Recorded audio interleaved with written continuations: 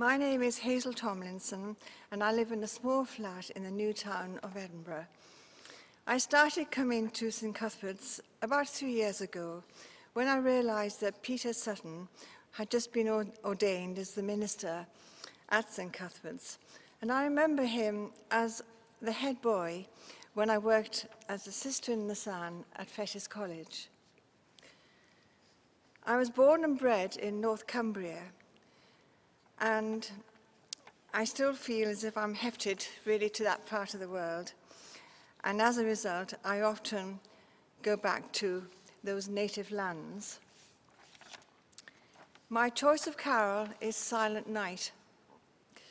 The first line being, all is calm, all is bright, which reflects the serenity and the calmness of that wonderful night which our Christ child was born.